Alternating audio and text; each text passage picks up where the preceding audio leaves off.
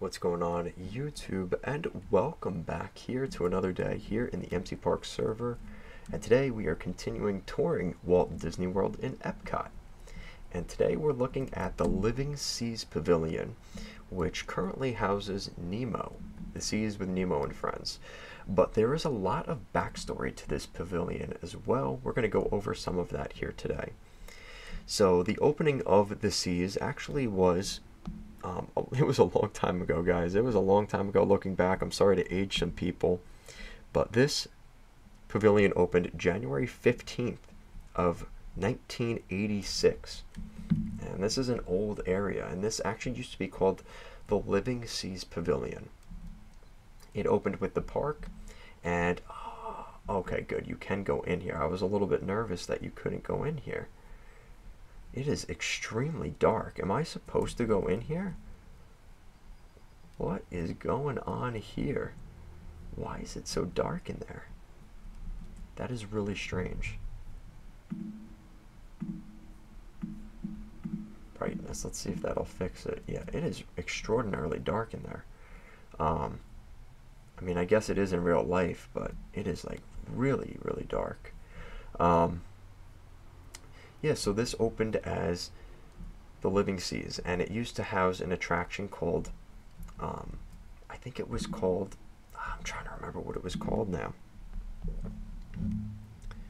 I think it was called Alpha Centauri or something like that. But basically, you would, instead of riding in a clammobile like you do today, the area was Sea Base Alpha, Journey to Sea Base Alpha. And there you would learn about the world's ocean, taking a sea cab, and you got to see the 5.7 million gallon Caribbean Coral Reef Aquarium. And now today you obviously have the Nemo attraction, you have more Nemo theming in here. And I looked back at the video the other day, the old attraction was very boring. Like, if that was still existing today, I know people don't love the Nemo IP in here, but compared to what it used to be, it was a snore fest. Like, Disney had to do something with this area. They really didn't have much of a choice. So, you know, the way I kind of look at this area is I love aquariums. I have my own aquariums. I keep fish and things like that. So this area is a very cool area to me. But I don't know, it just seems way too similar to something you could find in real life. It's not, it seemed to have the Disney difference a little bit, but it's just one of those things that doesn't like really, really entice me to the point where I'm like, oh, that is so different than any other aquarium, right? And I think that's one of the downfalls of this area. As much as I love that stuff, it is not my favorite pavilion by any means, because I do still feel like it's lacking the Disney difference in this area. That is really cool how they did that. And then, of course, the much controversial and infamous turnover in 2003, Finding Nemo debuted. And this inspired new attractions like Turtle Talk with Crush and The Seas with Nemo and Friends, which opened in 2006. So in 2004, it was Turtle Talk with Crush. And then in 2006, so 2 years later, we got to see kind of the re-embarkation of the Sea Cab, now in the Clammobile, as The Seas with Nemo and Friends. And today the pavilion is home to the same attractions, plus Bruce's Shark World, which is pretty much you just stick your head inside Bruce and pretend you're getting eaten. And it also has a bunch of Finding Nemo characters. The pavilion's aquarium has grown to include more than 6,000 inhabitants, with sea turtles, dolphins, rays, and other creatures of the deep.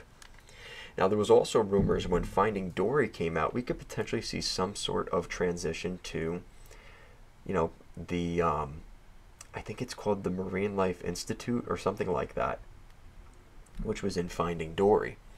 And at this point, that has not happened yet, that transition, but there is always the rumors that we could see something like that in Disney World.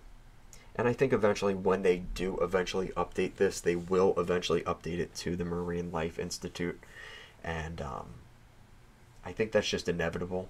But I think Disney is focusing on other areas of Epcot. I would say right now, as much as Finding Nemo needs an update, it's not the highest importance. I would say, fixing the Imagination Pavilion, fixing, whatever they're going to do with areas in the other parks.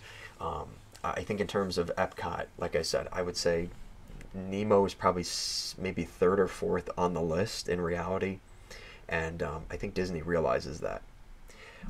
Like I said, these are all pretty cool because you actually get to see the fish swimming around, and you get to see the projections of the characters on the glass, but in person it actually looks like they're in the tank with the fish, and it is one of those things that that I will say is one of the Disney differences that is pretty cool. And like I said, overall it's pretty much a simple area. They used to have Mickey Mouse actually like scuba diving in the aquariums, which was really cool. If you look at the bottom of one of the areas of the aquarium, they have the shells or rocks arranged as a hidden Mickey. So that's another kind of interesting touch. And on the outside, they used to have a beautiful mural of the seas, and eventually that turned into, I think, what they have now, which is like a Finding Nemo mural, and it looks like they just recently touched that up earlier this year.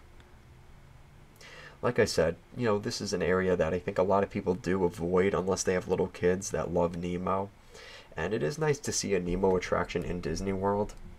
And like I said, this is actually the area that shoots them into the aquariums, which is cool, and this is a really nice area, and I think not enough people really take the time to explore it and really enjoy it for what it is. You've got like seahorses and little crustaceans and crabs and things like that. This is the Bruce attraction here, Bruce's World. That's pretty cool. I think this is a nice little touch that they added. That's kind of fun. I'll admit it, that's kind of fun. So yeah, this is Bruce's Subhouse. And then, of course, you have Turtle Talk with Crush over here, which is an interactive experience. You basically get to talk with Crush. And I've actually never done this attraction. To be honest, I'm a little bit older, and I don't really want Crush talking to me, in all honesty. But it is nonetheless, it's perfect for little kids and is a fun attraction. Obviously, you get to see all the aquariums and everything here. It is really, really impressive. Just the magnitude and the scale of this aquarium, just how big it is. And I'd be remiss if I didn't leave out, which I'm hoping to do on my next trip to Disney World, which is if you exit, I think this is the gift shop. There you go. So here, of course, like anything Disney, you have the gift shop at the end, which has a ton of Nemo stuff. But also on the other side of this pavilion, and like I said, I've never done this before, but I'm hoping to next time. And over here you've got like a little photo shop. You could take pictures with Dory, Nemo, things like that. Is the Coral Reef Restaurant, which is another really nice touch and something I'd like to do here in the future. And basically you get to sit in the restaurant. I've never actually been inside, so this is my first time actually going in the restaurant. It seems like a pretty small restaurant.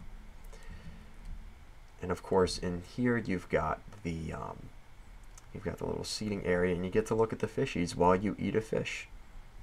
I think that's a perfectly acceptable thing.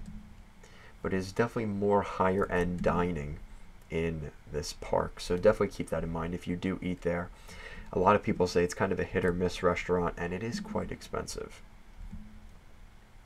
Also over here, which isn't open yet, but part of this whole Living Nature or World Nature area, they're currently building Moana, so hopefully in the future we'll be able to explore the new splash pad and get to see all the new stuff with Moana in this park. And that kind of, I guess, sort of aligns with the Living Seas. I guess if there's one area in Future World where it would somewhat fit, would be over here, but I think a lot of people are upset that they added this over here. And hopefully it'll be done soon so we can actually explore it. But this is where Moana is, and this is the current construction of that area. So that's going to do it for today's video. Hopefully you guys enjoyed it. Hopefully maybe you learned a thing or two about the Living Seas and the history of this area. But that's going to do it for today. Thank you so much for watching, and I'll see you guys again next time. Peace out, guys.